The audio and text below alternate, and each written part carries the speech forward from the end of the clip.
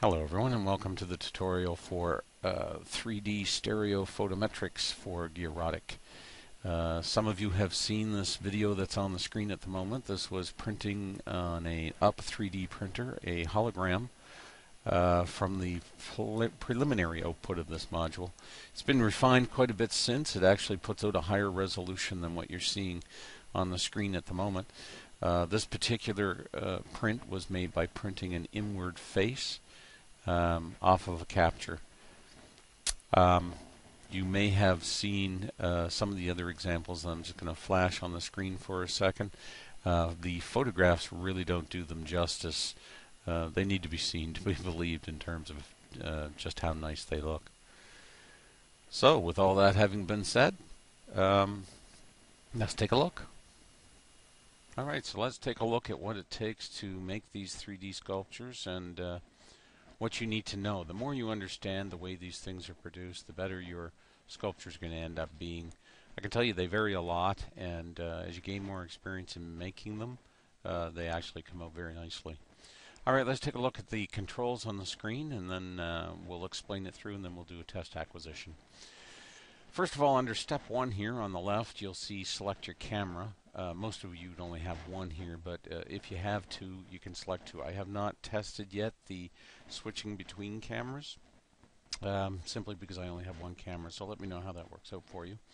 We have a resolutions box, which at the moment is showing two resolutions of each type. Select the first of the two. At least that's what works here. If that doesn't work, select the second one. They actually relate to two different interfaces, and since this is brand new, it's very hard for me to tell which one is proper, so I'm going to give you both, and you let me know whether it's the first one or the second one. You're going to be very tempted to go to extremely high resolutions like 1920 by 1080 or 1280 by 720. You should probably resist the temptation until you get very experienced with it. This is a very fast process until you get too much data. 640 by 480 is a reasonable time. 800 by 600 takes a bit longer, and if you get up to 1920, you'll probably run out of RAM before you'll be able to generate it. But we'll talk about that more as we go along. I'm going to select 176 by 144, which is a very low resolution for this test. And you'll see under that we have a select button. If you hit the select button, you will select that camera at the selected resolution. You have a configure button that you can bring up, which you can set your focus and other settings that your camera lets you use. This program has only been tested, or this module has only been tested by a couple of other people, and I can tell you that one of them has found that unchecking the automatic calibration was the secret to him getting good exposures. I find leaving it on is fine. I'm using a Microsoft LifeCam. Sometimes I have to goose the focus a little bit because it's not very good at finding focus. But other than that, the LifeCam seems to work pretty good. Underneath the Select and Configure buttons, you'll see a Video Sampling On button. When you check that, normally that would turn on the video. At the moment, I'm not going to turn it on because I have a calibration set on the screen that we'll discuss in a moment. But that's where you would start the process. You've selected your camera, and now you're going to check video sampling on, and video would normally come on this center square of the screen. In fact, it will be the only square there at the time. Camera rotation is if you have a camera and you want to frame things in a portrait instead of a landscape mode, you may be tempted to turn your webcam on its side in order to frame your face properly. I allow you to do that, but the flashing of the monitor has to be in a certain sequence, so you have to tell me which way you've rotated the camera, clockwise or counterclockwise. You'll notice mine says center. That means it's just the webcam is just standing in normal orientation. For the best shots that I do, I put my camera in the middle of my monitor and turn it to face outwards. I've done a great many of them with the camera sitting on top of the monitor as well, so it will work either way. If it's on top of the monitor, you have to keep in mind if you're looking up at it, expect your face to have a tilt on it when it actually gets extruded. We'll go into that later. Step 2, acquire the images. Now, you'll notice we have a drop-down box which has 10 milliseconds all the way up to 1 second selectable. This is because some web cameras adjust faster than others. There's things like white balance and exposure and so on. And I'm flashing the monitor as quickly as you want it flashed. I suggest 250 milliseconds. I've gotten a great many nice exposures at 50 milliseconds as well. The idea here is to make it as fast as you can and yet get as much light as you can because you don't want movement. And then there's a fire button, and when you push fire, you're going to get a flashing screen, first on the right, then the top, then the left, and then on the bottom. This flashing screen is to put light on the object from different sides. And with each flash, it will take a single frame of the object that's in front of the camera. Underneath this, we have flash reduction. Leave that on 0 for now. It's a way to reduce the size of each flash bar in order to lower the specular highlights that might bounce off your nose and so on. Under that, we'll see confidence. Now, this confidence number, the higher the better, usually. And it's a unitless number. I can't tell you what number is good or bad. All I can tell you is the higher the better, provided you didn't move.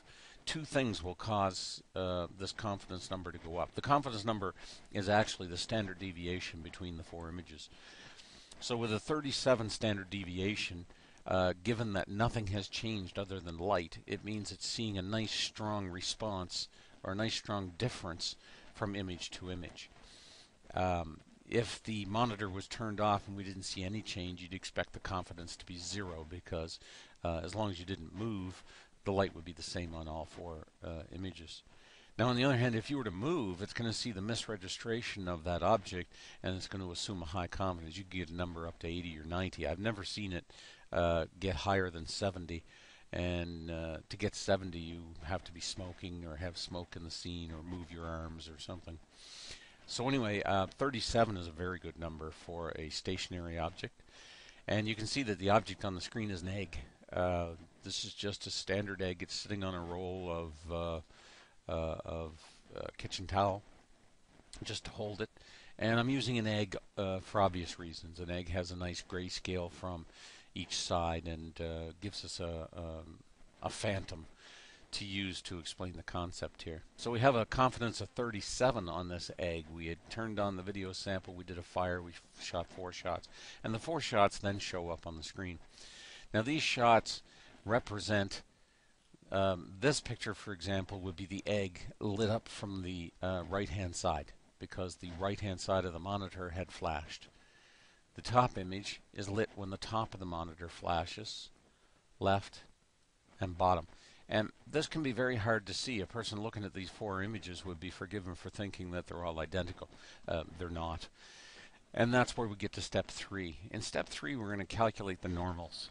Now, for those of you who don't know what a normal is and haven't dealt with CAD enough to know, a normal is simply the direction that any pixel on that image is facing. So as you can imagine, the pixels in this part of the egg on the right-hand side that are well lit up at the moment are probably pointing to the right in various degrees. And as they move forward to the center of the egg, now they're pointed straight at me. And as they move to the left of the egg, they're pointing to the left. And the calculate normals is a mathematical process which is going to take a look at the shadows, which are barely visible on these 4 images, and from them calculate out a normals map which shows us where every pixel of this image is facing. So I'm going to hit calculate normals, and you can see a split second later we end up with the 4 images changed and a new image on the screen. I'm going to hit Alt 5 to go to full screen so that we can take a look at these. So on the image on the right, you can see we have our egg, and it's almost black in the very front of the egg, and it slowly gets more white. And that makes sense because a white pixel is a fragment of shell pointing straight to the right. As it gets grayer to dark, it's pointing more and more towards us. The same thing on the roll of paper towel which is holding up the egg. It's also being lit from that side. So it saw a flash from the monitor on that side. If we go to the top image, here we can see the areas of our picture which were hit by light only from the top.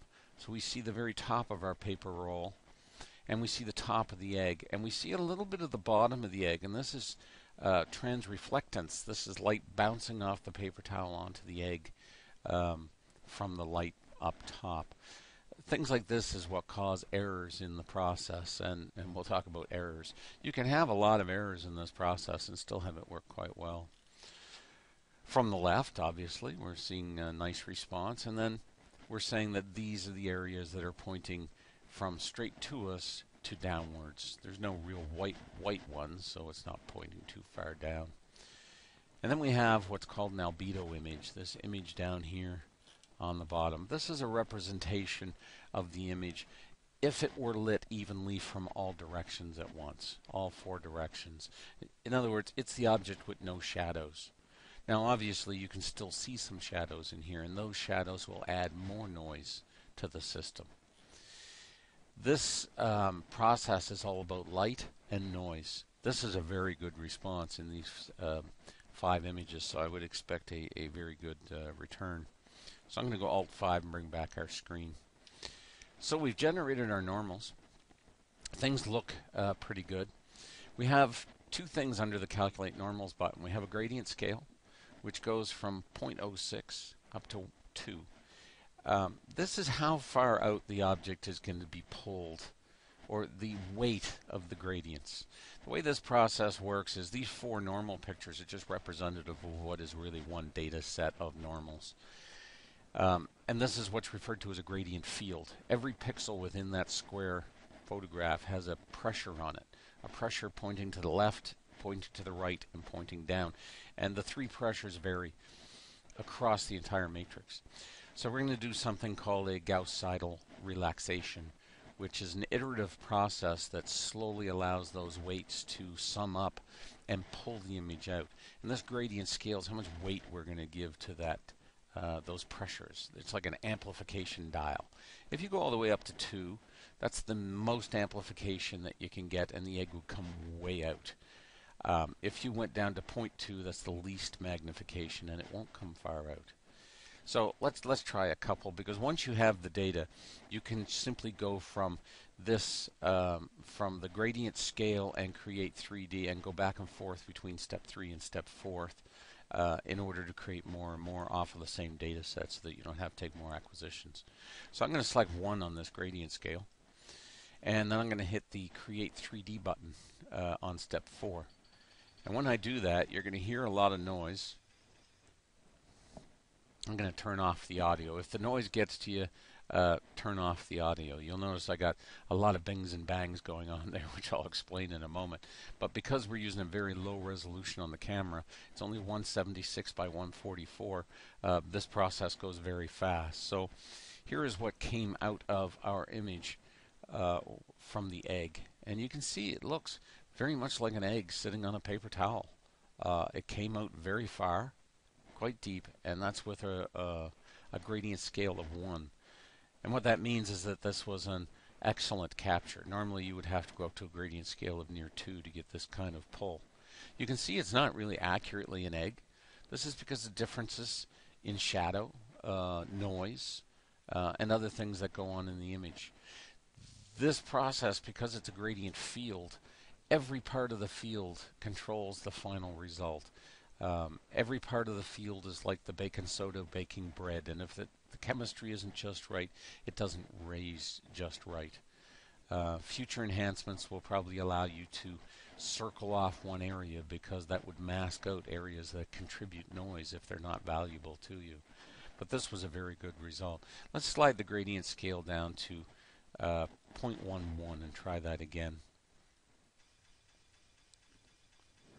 And I'm going to hit Stop Growth. Now you'll notice when I hit Create 3D, it started iterating, and up here at the top of the screen you can see 100 iterations, next update at 150, and so on.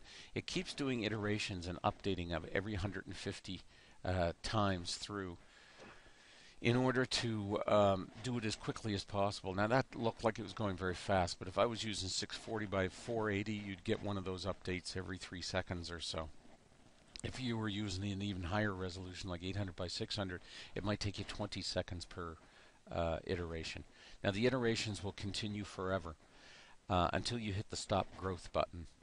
Now, depending on the strength of your data and how good you've done of removing noise, you'll either get a really good pull out and it will stop pulling out, which is called reaching convergence. If it does converge, it will stop pulling out and it'll just sit there iterating forever until you stop it. Other models you'll find will keep pulling out quite a distance and you're going to want to stop them before they hit convergence. To see what I mean, let's start this again. I'm going to hit Create 3D. You can hear the noises of the iterations updating. It's going so fast, it's already over 3,000 iterations. And it's just not changing. It's static. So this has converged. And that's with a 0.11 on our scale, and it's actually quite a thin object, so it would be good for a type of bas relief decoration. If you had a flower or something like this, it would make an excellent type of carving. Now let's take it up to the other scale, 2, and see what that does for us. Now you can see within a very few iterations the egg has pulled out. It's actually close to being accurately an egg. That was a really good acquisition. You can even see the dimples on the paper towel. The detail that you get from this technique is very good. But you'll notice distortion in the plane and so on. That's why this is an artistic type of module, not an engineering one. Accuracy is going to be very hard to get. That having been said, though, you can get some very nice engravings of a great many types of things in order to embellish things like pendulums and the faces of clocks and so on. So let's say that we have, there's another thing, the albedo image that we created earlier. You can always put it on to see what it looks like by hitting the texture button. Now you end up with the object with a texture over it. Now this is something that you see on the web quite frequently. They'll show you a 3D program to bring out 3D images, and they'll put an image on it. And you should always make sure when you look at such a program that they also allow you to turn the image off. Because sometimes that picture that you're putting on top makes it look like a much better 3D object than it is. And when you turn it off, you find out it's not quite as impressive. This one's actually pretty good for a 3D image, so it's a bad example. There's another button here called neg, which is a negative pull. So we hit 3D, and I'm going to stop growth. Now this looks as if we just got the same thing, but in actual fact that egg is facing inwards and creates an optical illusion. The human brain is wired to recognize things, and when it sees a shape like this, it immediately pops it outwards. Now I'm going to rotate this image from left to right, and you can see that it looks like it's rotating from right to left. But as I reach the point where it cuts off, your brain suddenly says, oh, that's an innie. But the second I pass a certain point, the brain flips around again, and suddenly it's an outie, until you get to that point where it says, now I can see. So this is what the negative button does. Now, you would think it's not important because something that looks like this can also look like this, but when you generate this object for 3D printing or to put it out as an STL, I put it on a pedestal for you. So in this case, I would create the pedestal downward so that you have an inward-looking hologram. That's how the hologram of my head, for example, was done. If you machine a face inwards, you'll get a very nice holographic image if you hold it up to the light or if the shadows approach it properly. So unchecking negate, and you'll get the other effect where the object comes outwards.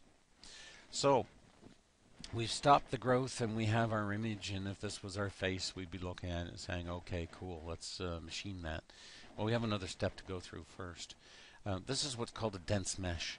In order to create this gradient field, you want to have quite a bit of data, so there's actually one vertex point for every pixel of the camera image. That makes for a lot of vertices. In this case, I'm using a very coarse video resolution of 176 by 144. So because of that, we only have 25,000 vertices. But we have a decimate button, and if we hit it, it will always cut the vertices down by half. And it can take a few seconds to work. You might be waiting 30 seconds. There is no progress bar on it as yet. It just kind of locks up for you. In this case, we're down to 12,000 vertices, and if I was to hit it again, you'll see at 12,000 though, the image looks almost identical, but we have half as many vertices.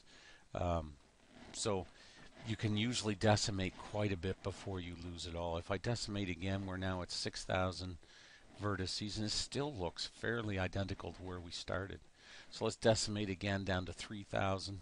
And now if you look closely, we're starting to get a little blocky. If we look at the egg, you can now see our triangulations, especially at the seam where reflectance was coming off of the back of other objects. So if you decimate too much, you'll lose detail that might be important to you. There is no backup. If I decimate again, you can see she's just getting blockier and blockier until we get to the point where it's hardly a representation of an egg at all. But you can always go back and restart by hitting Calculate Normals to bring back your normal images, and then create the 3D, and then stop.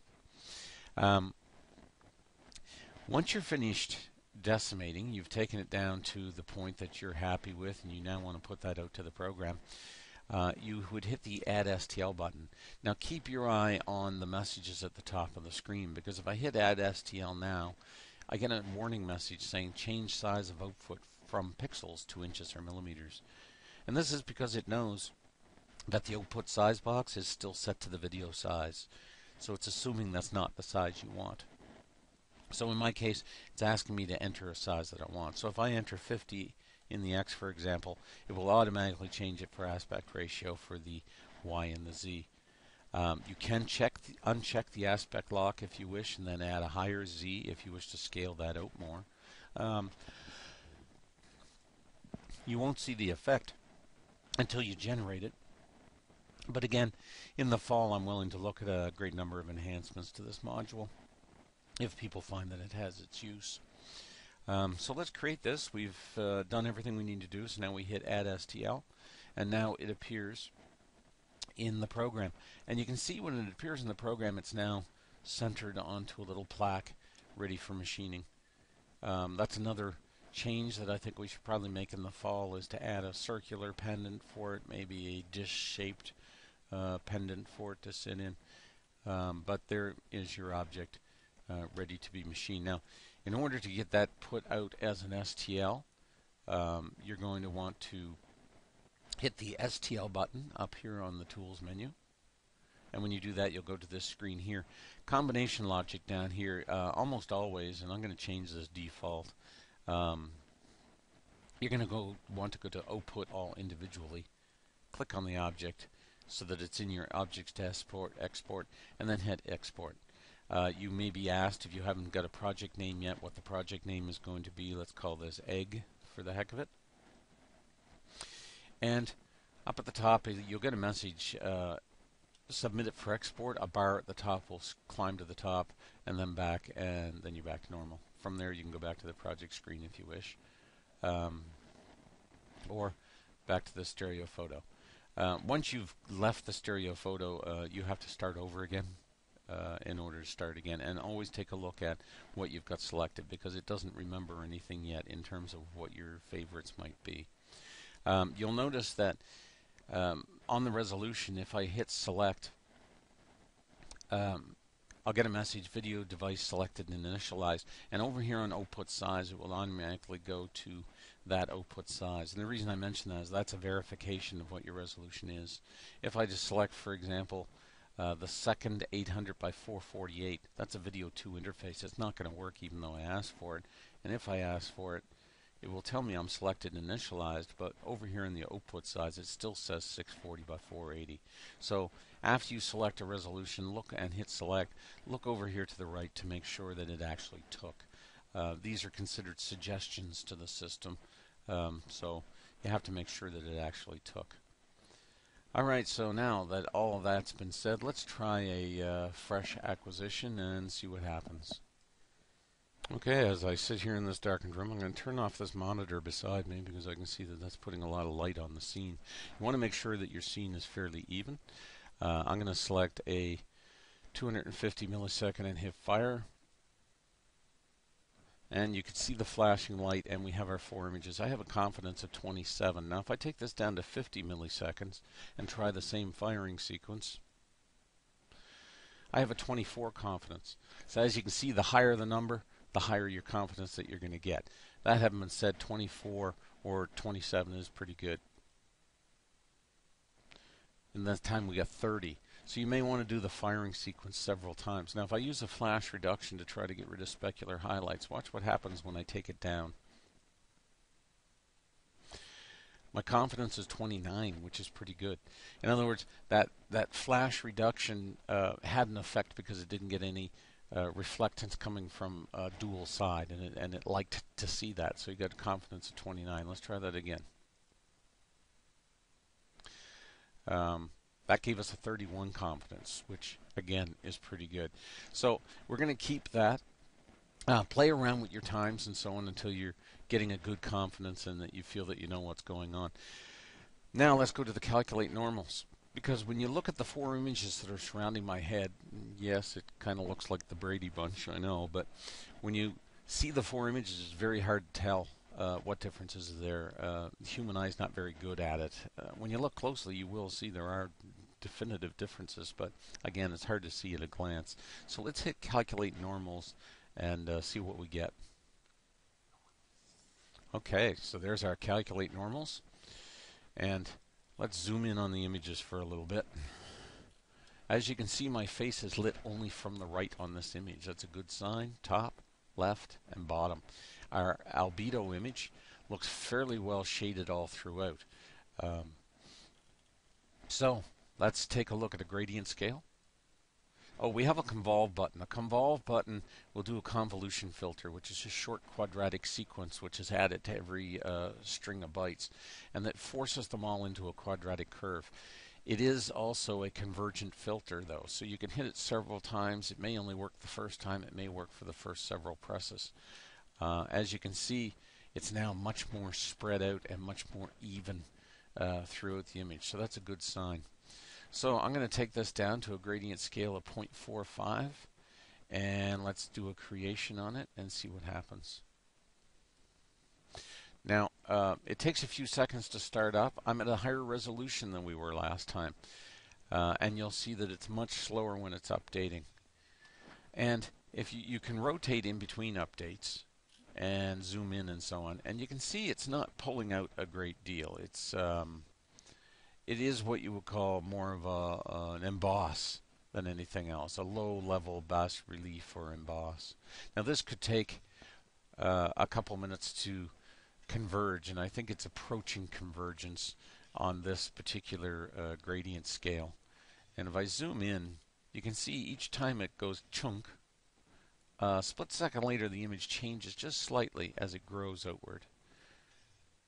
And when you see that it's not growing much per update, that means that you've hit convergence, so you might as well hit stop growth.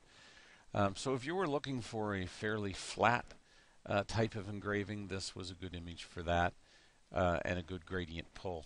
Now in order to get it to come out more, we'll pull up our gradient scale to like 1.5 and see what that does. All you have to do is hit Create 3D again, and it will start over.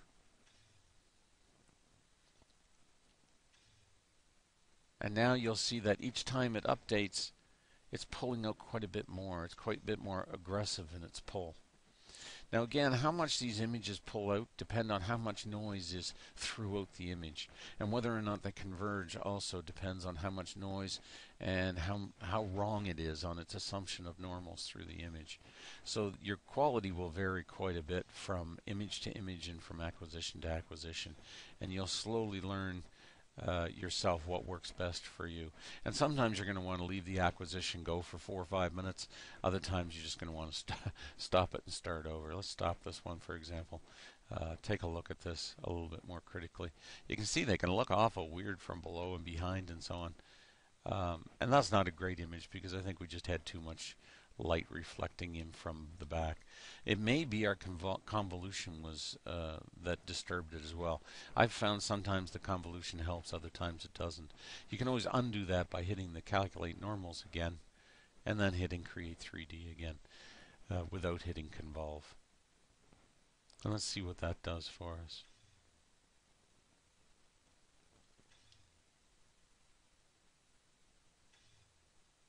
Actually, that seemed to have smoothed it out quite a bit. I'm going to do some investigation into the convolve to see if I can come up with a better filter that won't affect it quite so badly. Because here you can see that my face is actually pulling out quite nicely and quite a bit on each pole. Now these things tend to look very nice from the front, and when you go sideways you say, oh my god, they're not very thick, and they haven't pulled out very much. Again, noise will stop them pulling out, but there's also a thing called the bas relief ambiguity, which says that the math cannot tell exactly how far to pull them out. What it does is it creates an object which will create the same shading as those three light sources would create, but it can't necessarily resolve the ambiguity of how far out it must be in order to truly match that object. So eventually I think that we've converged on this one, so I'll just stop it. Now, you'll notice because I'm on 640 by 480 that it's telling me that I have 307,000 vertices. Since this is a square matrix arrangement, that means we have a little over 614,000 triangles in this object, and that's quite a bit. But you can see there's a lot of detail to this image. The pupils of the eyes and so on, everything has a fair degree of realism to it. And just so that this is clear to everyone, there is no coloring in this image at all. All the shading that you see on this image is shadow from spotlights that are being directed at the image. And if we zoom in, you'll see that every color in the image, even right down to the pupil, is simply being caused by the tilt of a triangle, and they tilt in various levels and proportions. So anyway, this is very high resolution, and as a 3D print, I know I've printed several, that this would work pretty good.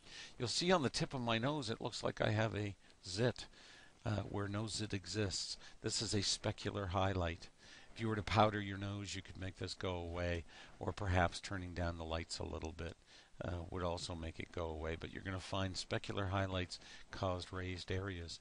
And in fact, if we look at these eyes from the side, you'll see that the specular highlight inside my pupil has caused a little cone to come out right there on each eye, and that actually comes out in the print as well. Which isn't necessarily a bad thing, because if you look at these from the front, it's the shadowing which is what leads people to find them incredibly real when you make them. Okay, so we want to create that, but you don't want to create it with 307,000 vertices. It'll take you 4 or 5 minutes to create it, and it'll slow down any program that you put it into.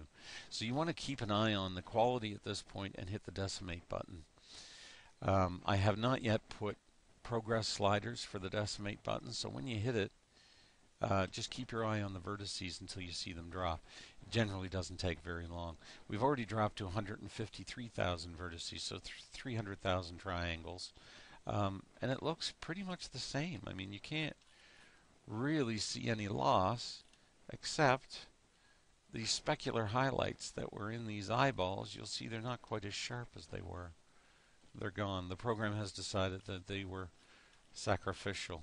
And the blemish on my nose is now starting to go down a little bit. So let's decimate that again. Now we're down to 76,000.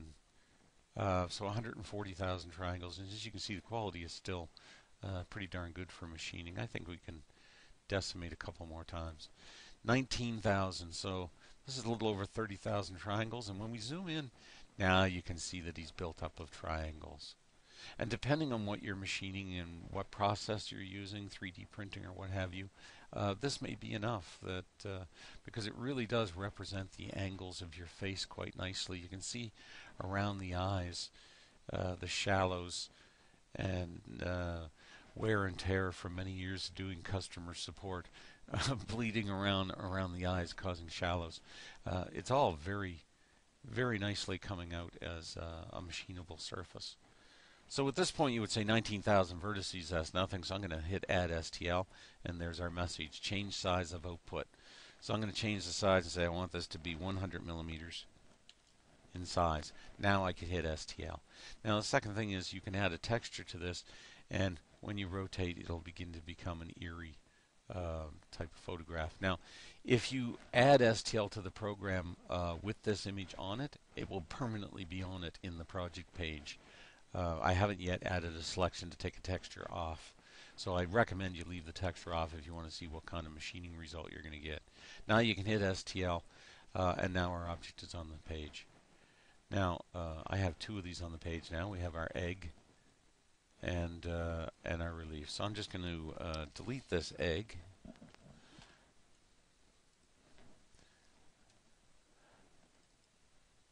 And there is our face. When we select it, it's blue. If I select a shaft, of course, we go back to our material color. You'll notice it looks a lot better in its background color than it does in its material color, and it's because it more accurately reflects what shadows would look like. But these things are highly material dependent in terms of what you're going to see, because it really does rely on shadows. Something flat that doesn't have specularity to it is the best type of material. I've found even the plastic, you want a flatter color plastic. The specular highlights make it harder to see the actual 3D shape that's there. So if we want to put this out, oh, incidentally, if you want to move one of these, like attach it to a pendulum or something, I showed in an earlier video how to attach a photo to a pendulum. You can do it the same way. It will move or rotate with gears and so on. But you can also move one of these objects. If you click on it and then hit the button down here, Move Engrave, you'll get a message on the screen saying you can now pick up your picture and move it. And this will allow you to place it wherever you want on the screen.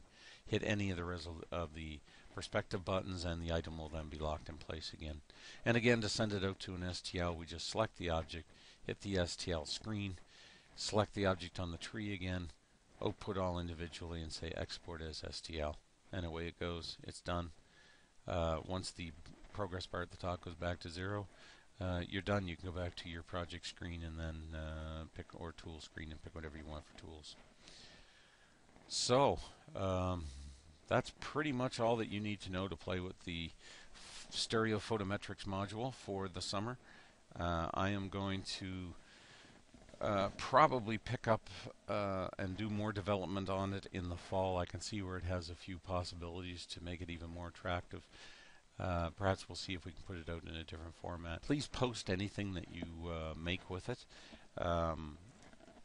and let's see what gets done with it during the summer. And have a good summer while you're at it.